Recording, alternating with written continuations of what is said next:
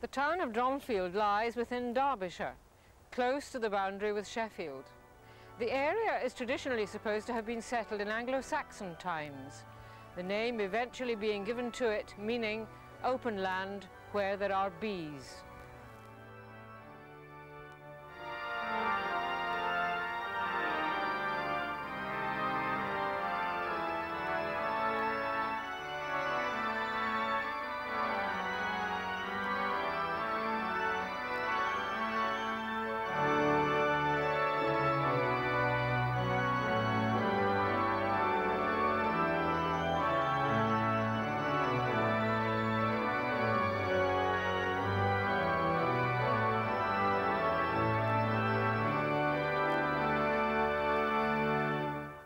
It is a small, neat market town, pleasantly situated in a valley, surrounded, except on the western side, with verdant eminences crowned with trees of various hues, and beautifully interlaid with golden plats of shining cornland.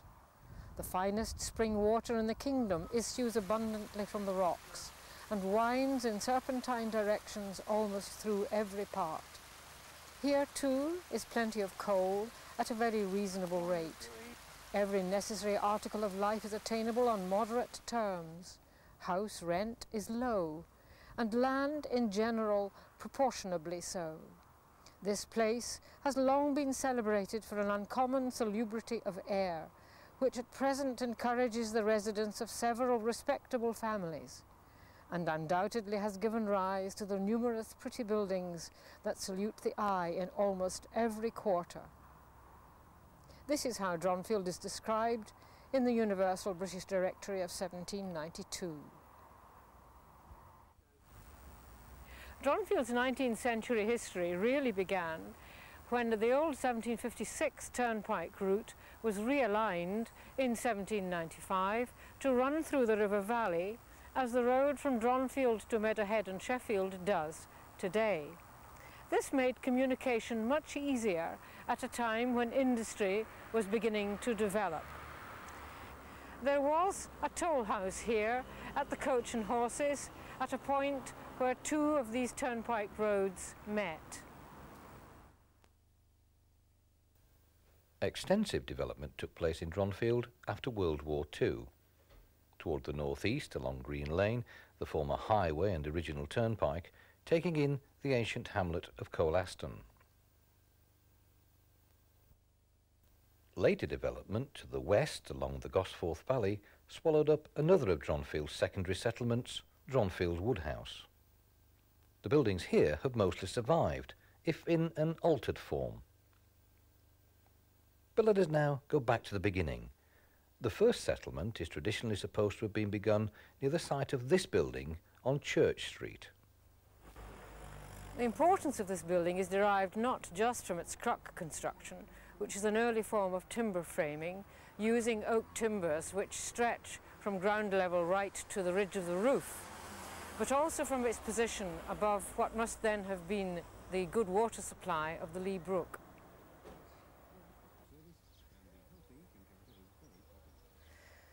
The preaching cross here predates the church. The earliest date we have for a building on the nearby site is 1135, when Oscott was rector. The cross stands on a rather broken, stepped octagonal base, and the stump of the shaft bears a simple carved triangular design. The church building as we now see it replaced an earlier one. An unusual feature of the building is the chancel, the proportions of which dominate those of the nave. The result, it is thought, of the involvement of Beechief Abbey in the parish church from the early 15th century onwards. The parish church of Dronfield, dedicated to St John the Baptist, was originally founded in the year 1135 and occupied a space roughly equivalent to the area between the colonnade of the existing nave with a roof line to the height that can be seen on the chancel wall. In 1260, we know that Henry de Brailsford held the advowson, or right of presenting the next rector to the living, at the parish church of Dronfield. And it's at this time that the existing chancel was commenced in its present form. The old one was demolished and the new one was built to its present width, but only to about 2/3 of its existing length, roughly the equivalent down to the chancel steps. A new roof was raised on the chancel walls, probably to the height of the existing chancel arch. In 1390, Richard III granted the licence for the appropriation of the great tithes from the parish church at Dronfield, and in 1403, the canons of Beecher Abbey, to whom the church had been bequeathed by Henry de Brailsford, was taken over, and they, for the next 135 years, acted as rector to the parish church. They commenced the final major building operation of the church by adding the north aisle, at the same time introducing the colonnade between the south aisle and the nave and the north aisle and the nave. And because now there was no direct light into the middle part of the nave, the clerestory roof was raised and the clerestory windows were added. In 1603, 2 laws were passed which required churches to provide a pulpit for the preaching of sermons and a chest for the keeping of church records. Our existing pulpit of black oak dates from that time and has carvings of the vine of life. The chest at the back of church signifies the extent of the geographical parish of Dronfield originally. On it are carved 5 initials: V for the Vicar of Dronfield, DC Dronfield Churchwarden, A Aston Churchwarden, Holmesfield, and T for Totley Churchwardens. The alabaster tomb in the south aisle is completely devoid of any means of identification. It's thought, and it's been ascribed, to Robert Barley of Dronfield Woodhouse Hall. It's regrettable that the amount of medieval stained glass that we have in the parish church today is considerably less than has been recorded in the past. In 1710, Bassano, and in 1760, Reynolds, in 1808, Lissons, each recorded much, much more medieval stained glass than we see today. Opposite the church is the Green Dragon, which only became an inn following the dissolution of the monasteries in 1545. The original medieval hall on this site comprised parts of what is now the Chantry Hotel and the Green Dragon, and was inhabited by the Chantry priests who served the parish church. Not far away, off Church Street, is another of Dronfield's significant buildings. It was here in 1579 that the Free Grammar School of Henry Fanshawe was founded under the terms of his will. Fanshawe, a local boy, had gone to London seeking fame and fortune and rose to become Queen Elizabeth's remembrancer of the Exchequer. The school was set up under the terms of the will for the bringing up of poor children and such others as shall come thither in virtue and in learning, and what was called a convenient schoolhouse was built to accommodate them, together with sufficient funds to pay for the wages of a discreet, learned, honest schoolmaster and usher. The old grammar schoolhouse has been much altered, perhaps after the removal of the school to Chesterfield Road in 1867, but the stonework round the windows still shows evidence of the activities of former pupils.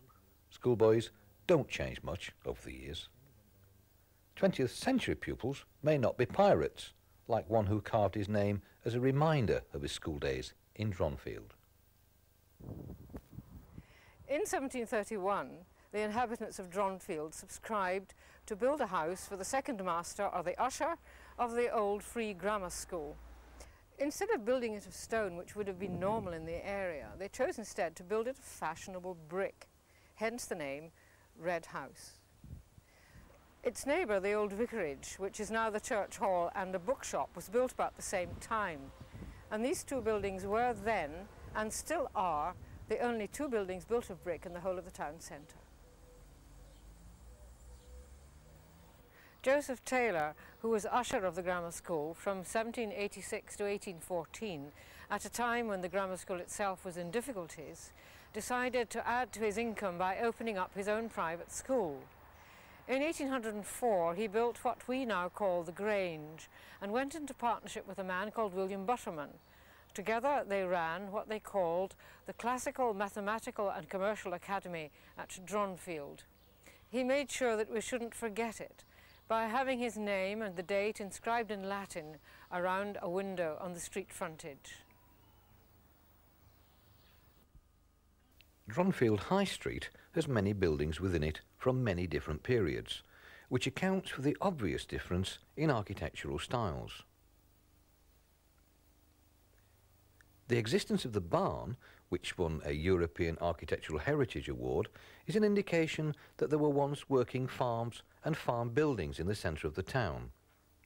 But it has another significance, taking us back to 15th century Dronfield. The site where the barn stands was an important vantage point, overlooking the river valley and the slopes beyond, a good place to watch for the approach of strangers.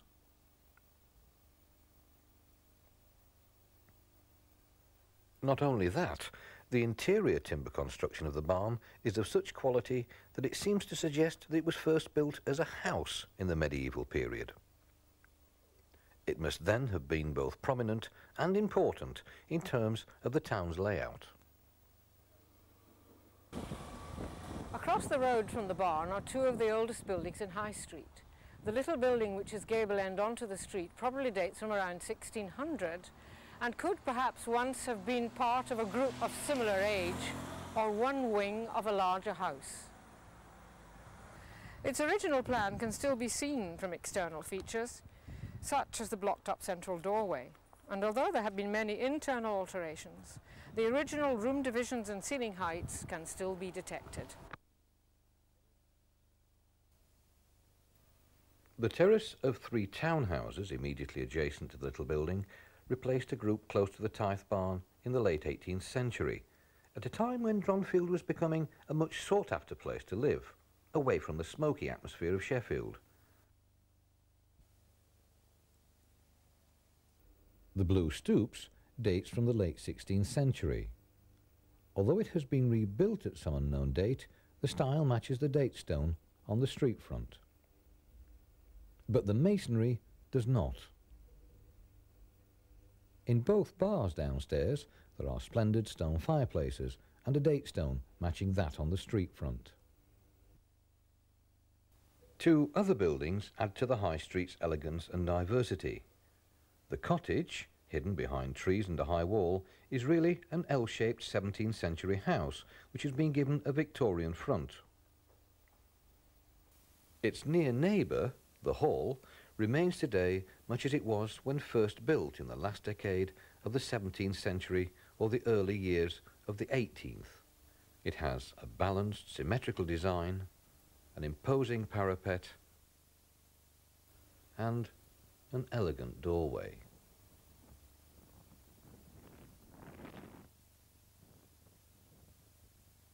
Many of the larger houses in the whole Dronfield area were built by successful lead merchants. 2 of the earliest ones are down in the valley on the main road through Dronfield. Chiverton is the 3rd house known to have been on this site. It was originally part of Beachy Fabyland, and references to it go back to the early 1500s. There is a plan of 1692 which shows the house and the land surrounding it as it was at that time, when it was lived in by Richard Hall of Barlow Lees. He lived at Chiverton until his death in 1709, and after that it was bought by Robert Attrop Brown, who came from Middlesex. He came to Chiverton in 1712, and the tower-like structures at each end of the house are attributed to his period of residence. Apart from that, the house has remained virtually unaltered to this day.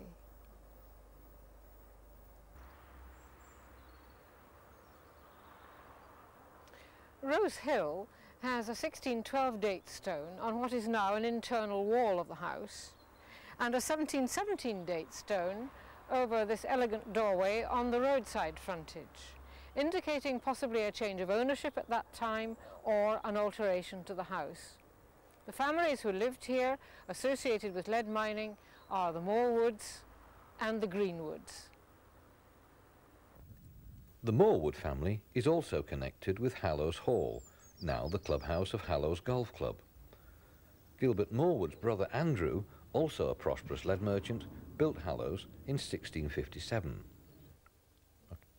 The county library at the top of High Street was built between 1700 and 1710 by the then lord of the manor, Ralph Burton. The Burtons were a prosperous Holmesfield family who also had interests in lead mining. Ralph Burton was killed by a fall from his horse in August 1714 on the moors not far from Burbage Brook, and since he had no heirs, the manor of Dronfield was shared between his sisters. In 1756, when the last of those heiresses died, the manor with its manor house was bought by John Rotherham V. He was a descendant of the first John Rotherham, who had established the family's fortunes with his interests in lead mining and in millstone making. In 1797, when the last of those Rotherhams died, the manor and its manor house came to Joseph Cecil of Little Sheffield, and it's from that time that the Rotherham-Cecil family have been lords of the manor of Dronfield, and they remain so to this day. Their manor house was altered sometime in the late 19th century by the insertion of sash windows on the front of the building. Dr. Howard Fletcher, one of the town's GPs, bought it in 1939 and gave it to the town for use as urban district council offices. In 1967, the former manor house was gutted, the chimneys were removed, and it became the library building that we know today. This staircase is one of the few early internal features still remaining. One of the abiding puzzles about this part of High Street is the history of Rookery Cottage. In 1970, the town planners wanted to pull it down, but the newly formed Old Dronfield Society, together with other townsfolk, protested and the house was saved. It was reduced in size, restored, and the entrance to it improved. It has obvious 17th century features, having been built in the 17th century, and it has enjoyed different names throughout its long history. It has been called the Old Manor House, the Armoury, and now it is Rookery Cottage. But we still do not know whether in fact it was Dronfield's Manor House before Ralph Burton built his impressive house at the top of High Street. Dronfield's High Street isn't just noted for its varied architecture. Signs of the town's industrial development in the 19th century can be found here too, the most notable indication of which is this sturdy gritstone monument at the entrance to what is now the Civic Centre. It replaced the old Market Cross when it was erected in 1854 by public subscription, commemorating the life of Sir Robert Peel and his successful repeal of the hated Corn Laws in 1846. Members of developing industrial communities in the 19th century, of which Dronfield was one, benefited considerably from their release from what was called the bread tax. Hence this Corn Law monument, an unusual feature of any town's high street. The gaps in the high street have their own story to tell. The census years between 1851 and 1881 show a rapidly increasing population, many of whom came to the town to work in the fast-developing coal industry, as well as in the more traditional metalworking industries, particularly after 1870, when Wilson Camel set up their rail-making plant on Callywhite Lane. The first edition of the Ordnance Survey map in 1876 shows us High Street as it was then, with yards running off it full of small houses and workshops. Post's Yard, Stoops Yard, and Ward's Yard, where the Blue Stoops car park is now, were all on one side of the street. On the other side, Chapel Yard and Outram's Yard, with the Ivy Public House filling this gap. Then there was Goodwin's Yard at the top of Farwater Lane and Machin's Yard at the top of Soper Lane, all of them thronged with people. Another public house, the Blue Bell, stood at the corner of Church Street and High Street.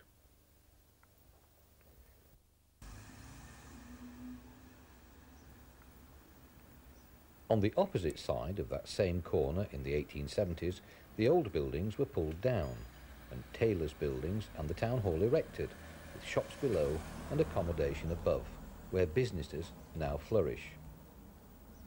Rooms were available for meetings, dances and social events, as well as a mechanics institute for the young men of the town, which by then was growing in importance and self-esteem.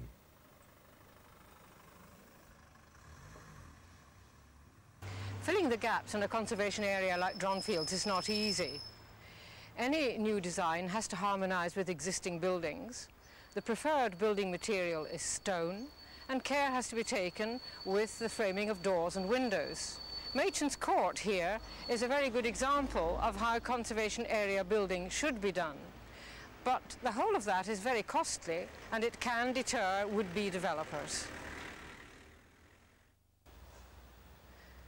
The growth in the population in the 19th century brought with it a demand for new places of worship for the many denominations increasingly represented in the town.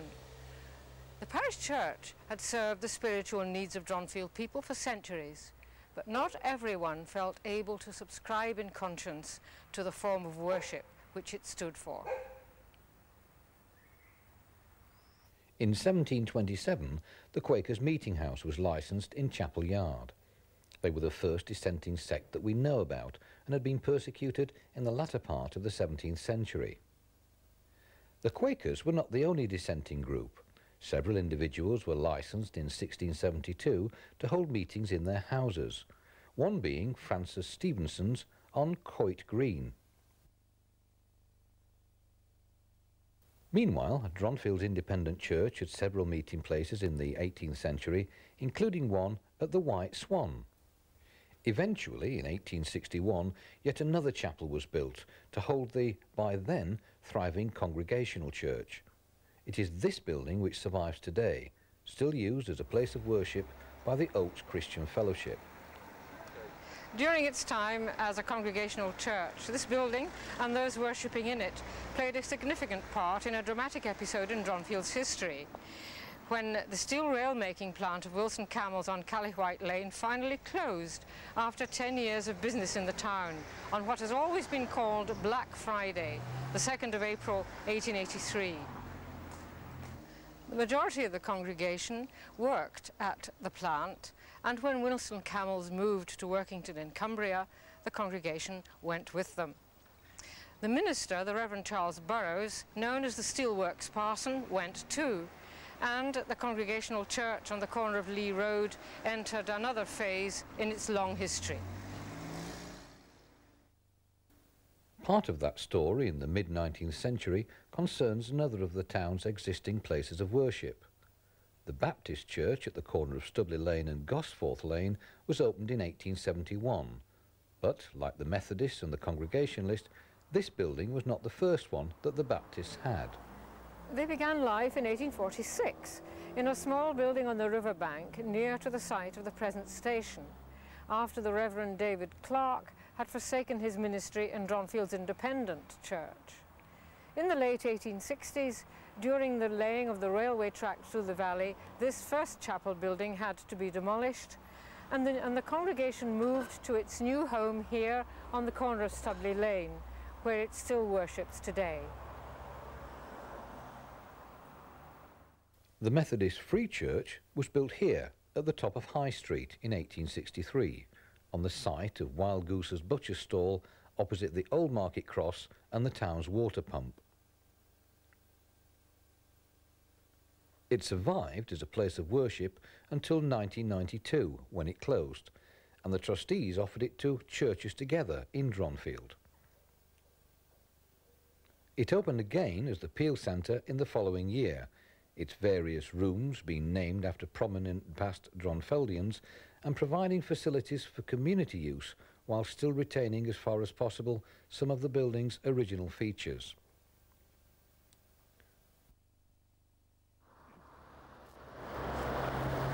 With the coming of the railway in 1870 and the rapid industrial development that followed, especially with the opening of the camel works on the eastern side of the town, Dronfield had scarcely developed beyond the original settlement on the rising ground beyond the church and in the valley bottom below. The rocky escarpment on the eastern side of the Drone Valley meant there was little growth on that side. But in the 1870s, the town spread up Snape Hill and Green Lane, with new terraced housing on and around Hartington Road and Cecil Road.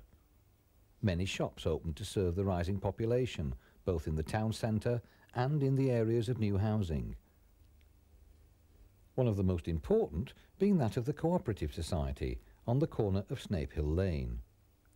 Similarly, on the other side of the valley, terraces on Hallows Lane, Coit Green, Scarsdale Road and Chesterfield Road housed the influx of workers to the new steelworks. Unfortunately for Dronfield, this newfound prosperity was short-lived. With the depression in the coal industry and the movement of the Wilson Camel workforce to Workington, many houses were left empty and could be bought for a song. Some houses remained empty for many years. Others have since been pulled down. This area here is the site of back-to-back houses built by Wilson Camel for some of its workforce. It was known locally as Camel's Row. This part of Dronfield is known locally as Dronfield Bottom. Today, the Drone Valley is an important routeway for both road and railway. But in the past, it has been associated with a variety of industries at different stages in the town's history.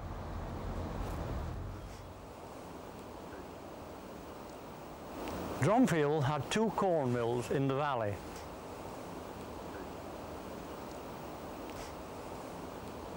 One of them was on this site, and it is of medieval origin, if not earlier. Today, the site has been tidied up, and few recognizable traces of it now remain. Water power was important before the age of steam, and at one time there were 6 mill dams between the station at Dronfield and the old mill house down at Unston. There was a mill dam on this site, and there was a fulling mill down at Fallswood, which is opposite the Mason's Arms. Dronfield's second corn mill was on the station site. Also on this site was a large mill dam. The dam wall was just beyond the station building on the left. There was a large water wheel which drove a tilt hammer. There was a forge. It was later owned by the Lucas family. Around the dam side, there are also other small workshops and a wood yard. And behind were other small workshops which dealt with grinding, making edge tools. And beyond, near the stream, were industries which required water. For example, tanning and dyeing and soap making.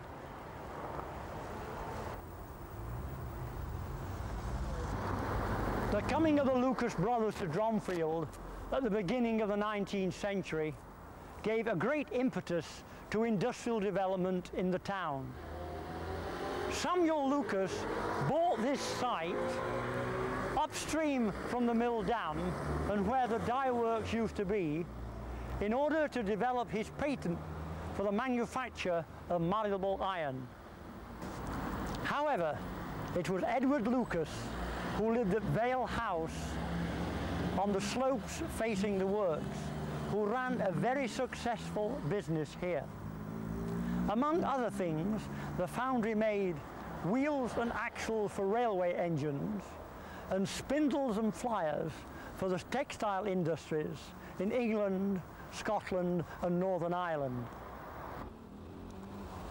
The arch is all that is left of what was known locally as the Bottom Yard. Successive generations of the Lucas family were also involved in coal mining.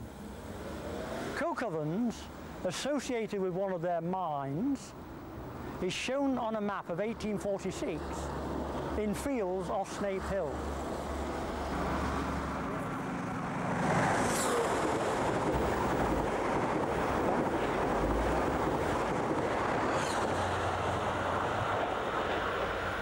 With the building of the railway in the late 1860s, the mill dam on this site had to be filled in, and small workshops at the junction of the former Lee Road and Soper Lane, together with water-powered grinding workshops, had either to move elsewhere or close altogether. Two of these so affected were Harrison's and Lowcock's.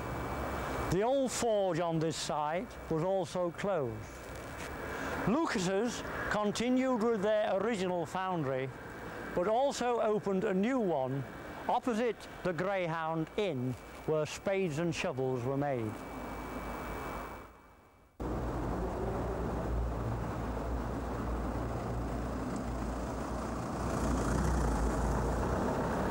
After the coming of the railway, many things changed in the valley. The course of the river was affected, and crossing places over it eliminated. Lee Road and Soper Lane crossed the railway by two separate bridges, and this caused a good deal of controversy in the town. On the old Bill Dam site, the railway station was built.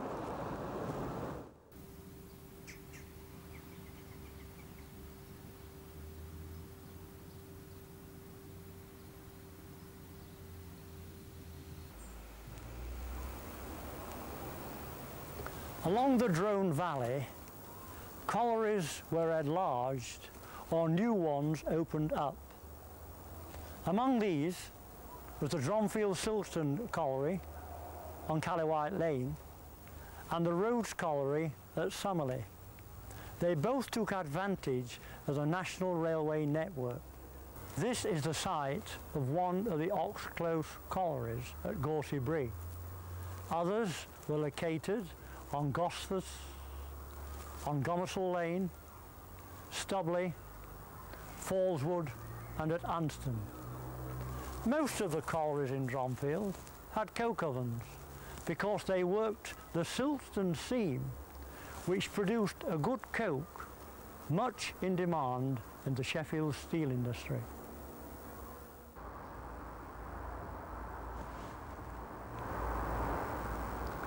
The Dronfield coal industry has now disappeared and few traces remain. Other industries grew in the 1830s, developed in the 19th century, only to close in the 20th century. The Damstead works are an example of this. Here on the Damstead site, the grinding shops made edge tools. George Ward had a works here making spindles and pliers. This is the base of a steam-driven beam engine which was used for driving the machinery, making the spindles and pliers, and for grinding. Charles Lowcock had a site at the old mill dam, and in 1870 he had to move to Princess Street, set up a new works making reaping hooks and scythes, which were sent all over the world. Silcock's Beech Works, which made edge tools, were on Sheffield Road near the bottom of Snape Hill. Allen and Elshaw's and William Lee's were on Callywhite Lane, which became one of Dronfield's industrial areas. Wilson Camel built their new steelworks on Callywhite Lane and produced in their rolling mills steel rails for railways, which were sent all over the world. It was the railway which came to Dronfield in 1870, which brought the Wilson Camel Works to Dronfield in 1873. This was one of the routeways which led towards the works. The work stayed for 10 years, and it was a sad day for Dronfield in 1883 when the whole works was transferred to Workington. Dronfield's many inns played their part in the town's history. The Manor Court was held in both the Green Dragon and the Blue Stoops at different times.